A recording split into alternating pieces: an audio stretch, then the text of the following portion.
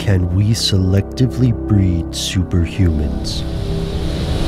You can turn back now, or learn the stuff they don't want you to know.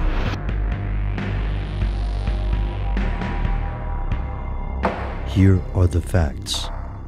Dogs really are one of humanity's best friends. They've been bred to be this way. Centuries of pruning the genetic characteristics of wolves created dog breeds, and further selective breeding amplified traits in those breeds. So much so that researchers in a project led by Durham University have found that modern dog breeds are genetically disconnected from their ancient ancestors. This sort of breeding isn't limited to dogs. Humans have bred other animals for specific traits, and numerous species of plants have also been modified to increase their yield, their resistance to disease, or just to make them more visually appealing.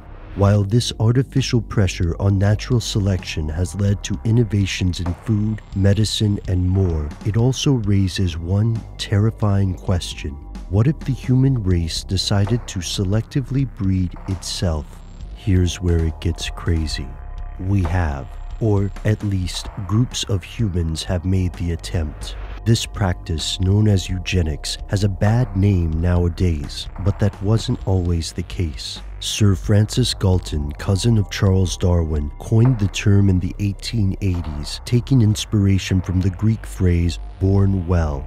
Originally, Galton proposed using financial incentives to encourage marriages that he believed would breed smarter, healthier children. While the term may have come in the 19th century, the idea has been around since Plato, and ancient civilizations also practiced various forms of eugenics. Today, it's associated with atrocities, genocide, forced sterilization, and infanticide. But in the late 19th and early 20th century, eugenics enjoyed tremendous popular support. It was hailed as a solution for a higher quality population. Multiple U.S. states passed legislation in favor of forced sterilization, removing criminals, people with mental disorders, specific ethnic groups, and more from the reproductive pool. This nationwide movement had opponents, but they were powerless to stem the tide of support for eugenics. A poll from 1937 indicated that around 2/3 of the U.S. supported sterilization of mental defectives. Before World War II, proponents of the established U.S. eugenics movement began speaking with scientists in Europe, including Germany, about the purported benefits of this practice. The Rockefeller Institution assisted in the creation of German eugenics programs. Today, the idea of selectively breeding a human being seems appalling. It stinks of racism, murder, and cruelty. But could wide-scale eugenics programs continue in the modern age? If so, it's something they don't want you to know.